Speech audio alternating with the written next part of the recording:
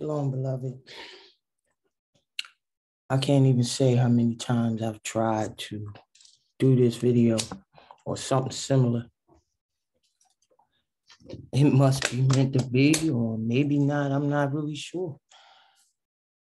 I tried today and keep getting stopped, but I'm just going to do it. I said a prayer earlier. I said a prayer a few times.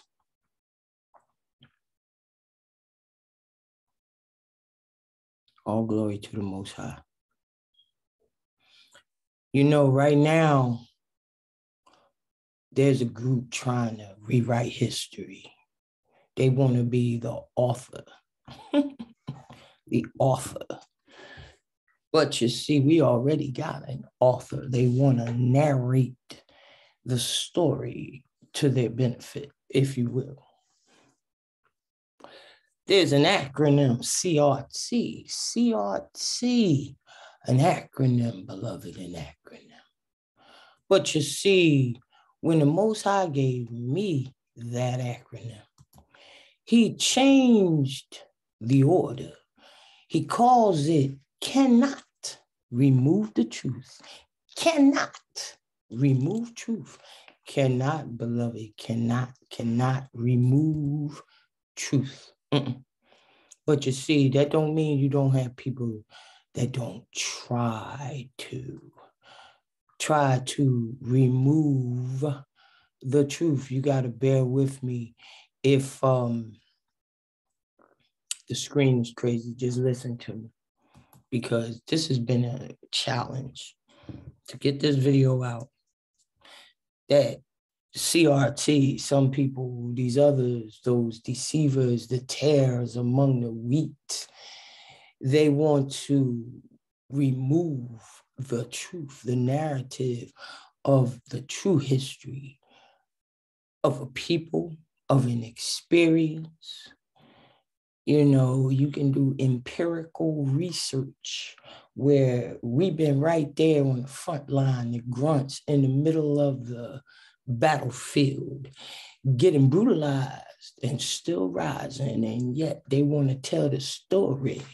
It's like them Harlem hellfighters going in, even given bad weapons and manipulated and lied on, and yet they was the baddest ones that rolled through, even when the tares did everything they could to besmirch them. Yeah, like Harlem hellfighters, my love. You know,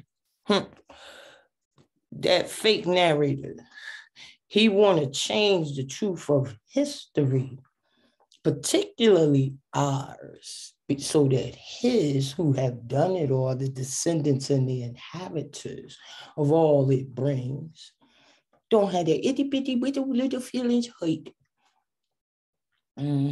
I guess Black History Month had to stop, unless you tell the good stories. Only the good ones. Yeah, you can't talk about Emmett Till no more. Hell, for that matter, you can't talk about George Floyd. It might hurt somebody's feelings. You can't talk about cops, Van Dyke, who put 16 bullets in Laquan McDonald out of a racist heart. You can't talk about that, so they said. But you see, the author and the finisher said, you cannot remove the truth. You cannot remove truth. Yeshua said, I am the way, the truth, and the life. Yeah. See, sometimes there's truth people don't like, but if you want to live free, you can't manipulate the truth. Cannot remove truth, beloved. Medical experimentations on men and women. Yes. You cannot remove the truth. Okay. Housing deprivations, educational miseducation. You cannot remove truth. CRT cannot. He's the author. Who? You think the tear Lord, Lord, Lord, that tear wants to get in there. Yeah, planted among them baby wheats, trying to act like we all the same. No, we not, because you want to remove the thing you cannot, the truth. Yes. For the word of the Lord is right, and in all his works, and all his works are done in truth. Yeah. We know the enemy. The enemy came in and he sowed them tares among the wheat. They want to play like they just like you and me. That's why when you look at TV, suddenly it proliferates where you want to tear, you want a relationship with us.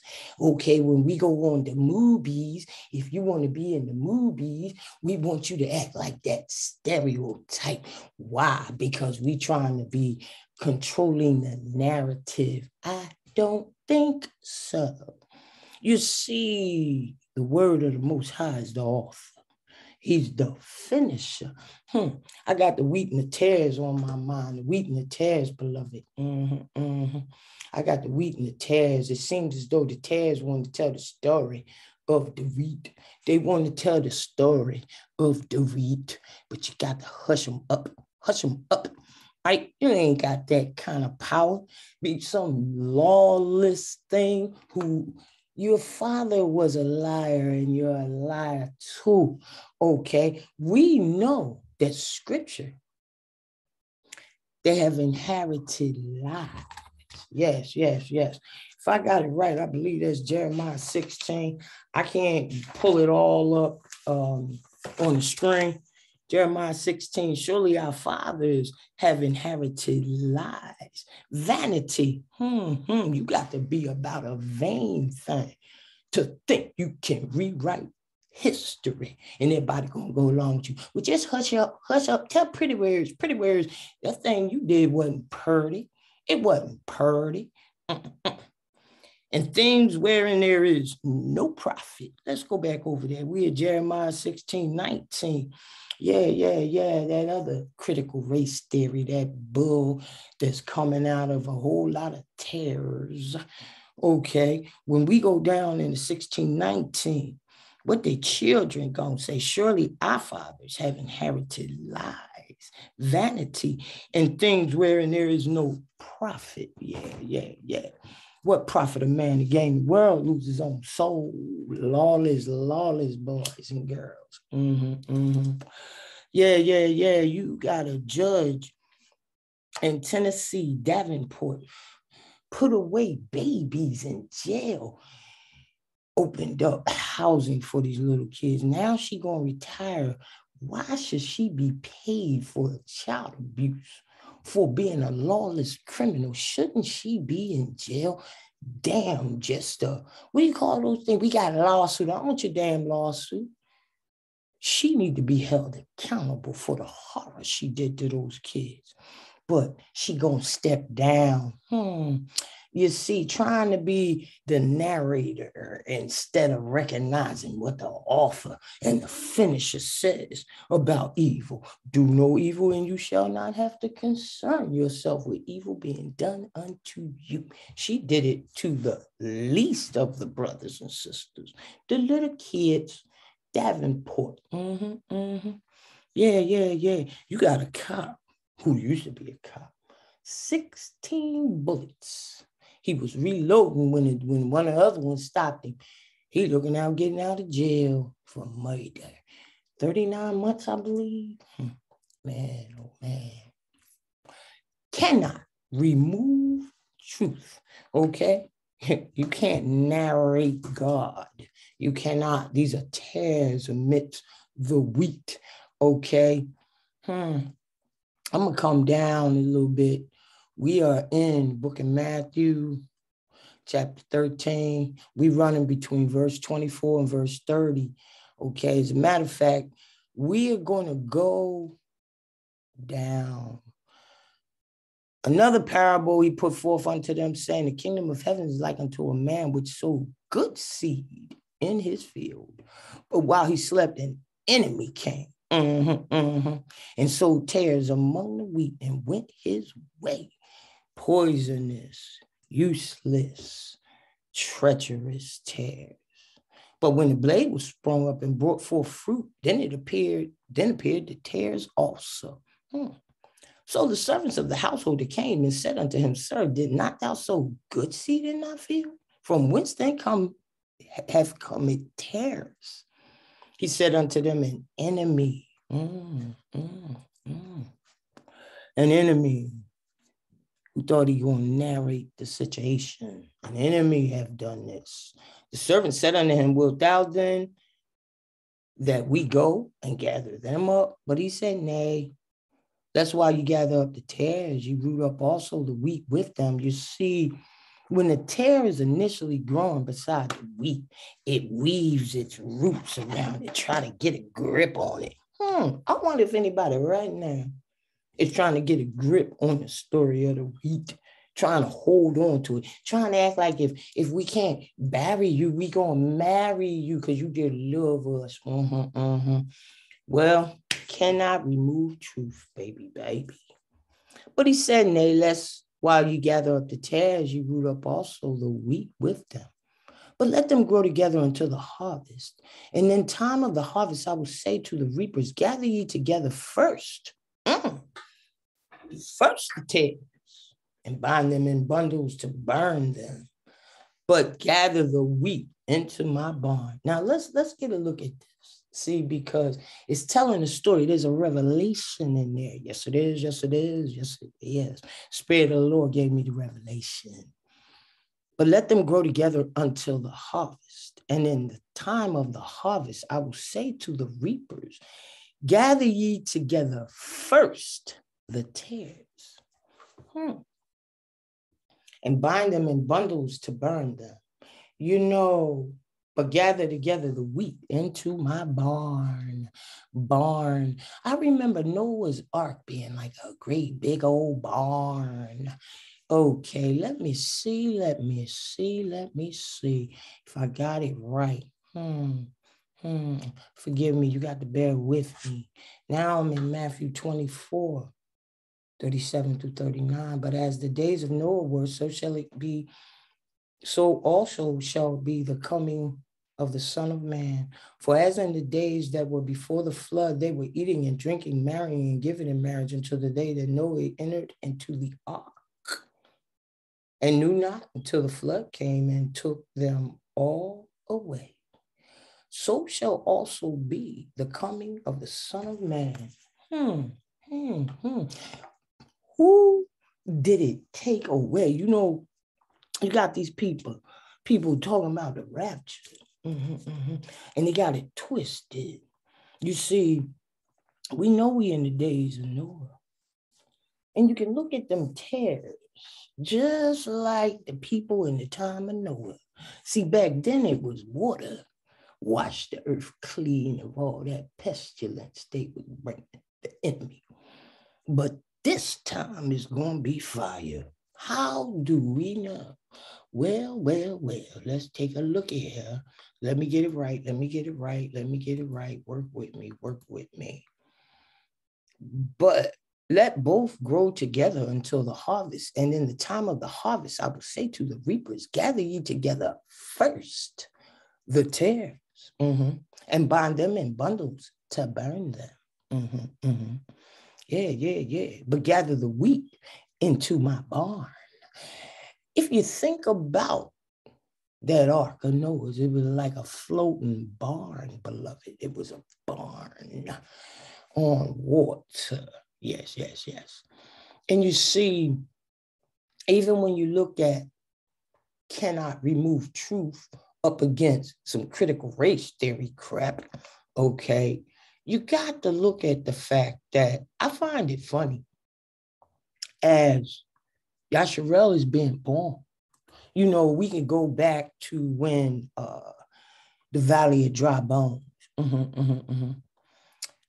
All right, and the bones, they coming together. Yes. They were considered dead. Okay. Yeah. The hand of the Lord was upon me and carried me out in the spirit of the Lord and set me down in the midst of the valley, which was full of bones. and caused me to pass by them round about, and behold, there were very many in the open valley, and lo, they were very dry. And he said unto me, Son of man, can these bones live? And I said, O Lord God, thou knowest. And he said unto me, prophesy upon these bones, and say unto them, O ye dry bones, hear the word of the Lord. Thus saith the Lord God unto these bones, behold, I will cause breath to enter into you, and ye shall live, and ye shall live. But you see, you got somebody trying to play the narrator. I'm moving around, beloved, so just bear with me, okay? Trying to bury the story of you. And you see, it's a testament to what has already been. What you mean? What you mean? Well, you see, if you try to bury this history, you tried to bury history before. You've tried to make one look one way and the other another. Yeah, calling that which is not as though it was, although you play as though it is when it is not. Yeah. Lie and make the bad one good and the good one bad. We don't want to hurt nobody's feelings, really. Out there doing treachery, lawless one. But you want to tell the story. So you don't hurt your itty bitty feelings. And see, last time I checked, Yahweh is a God of truth. You can't shut him up. It ain't gonna happen. How do you decide to try to bury something that he just brought out of the grave? How do we know? Let's see.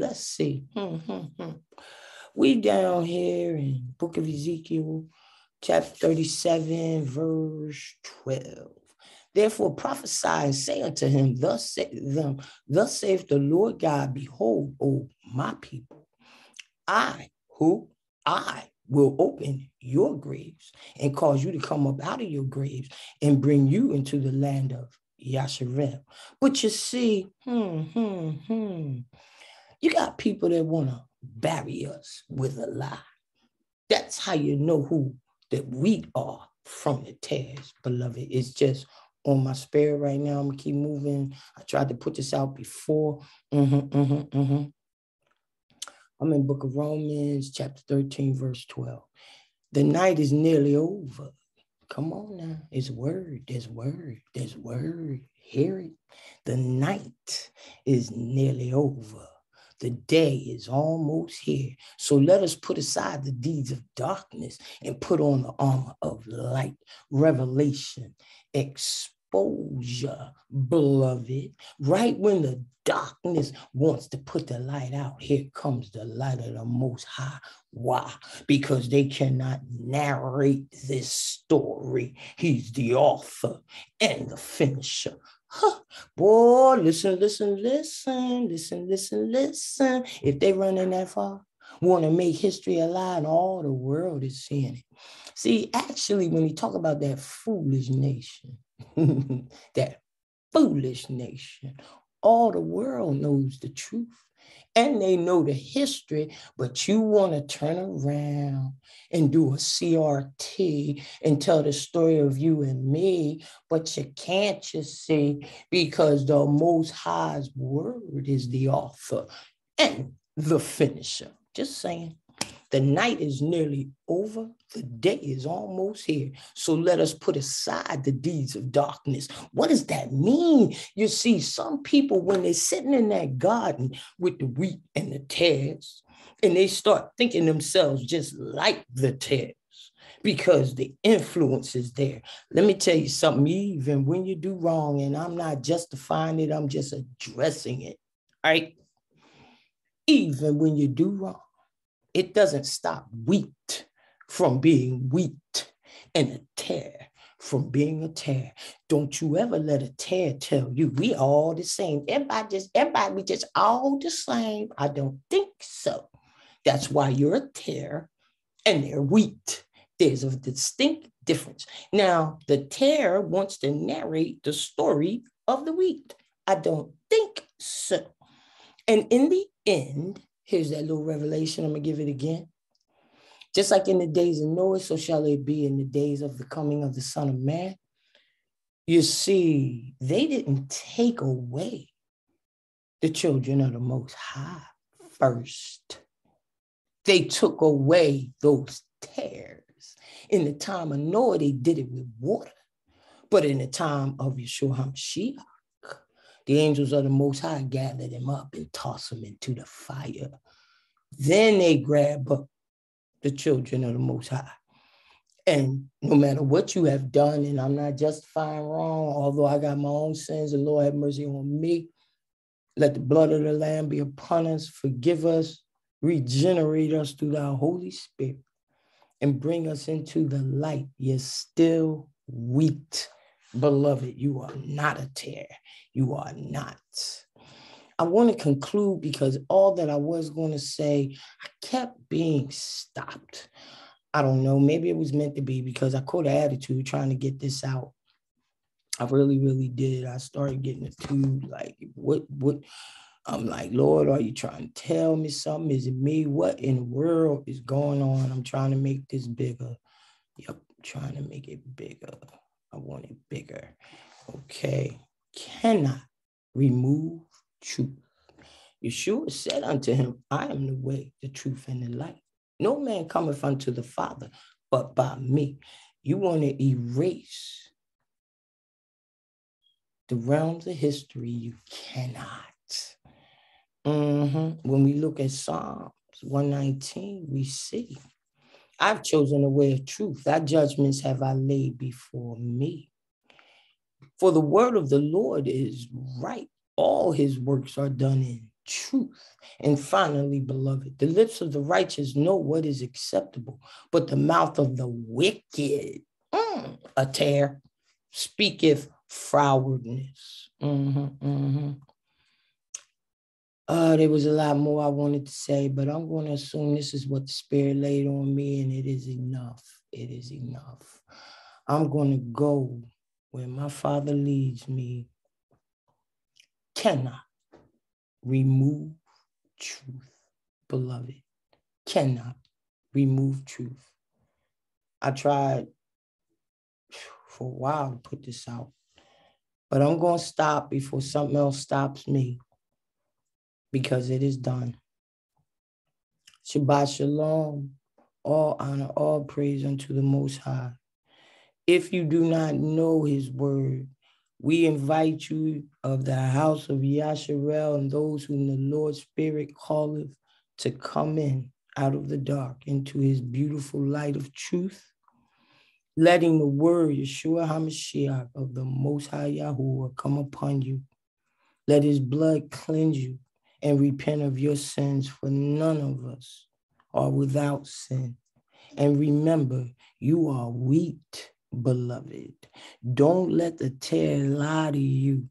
Don't let the enemy come in or his minions, who the enemy being the father of lies. And we see the lawless nation trying to perpetuate lies through narration. No. We going to the author and the finisher of our faith, because we know you cannot remove truth. And the truth is, you can be redeemed. Let the blood of the Lamb be upon you. Follow, believe, confess. He is the Son of the Most High living God. Yes, he is. Yeshua HaMashiach. He died for our sins, rose from the grave after 3 days, and sits on the right hand of power, making intercession for us. Yes, he does. May he bless you and keep you, make his face to shine upon you, and in all your ways give you peace, beloved. Give you peace. Shalom.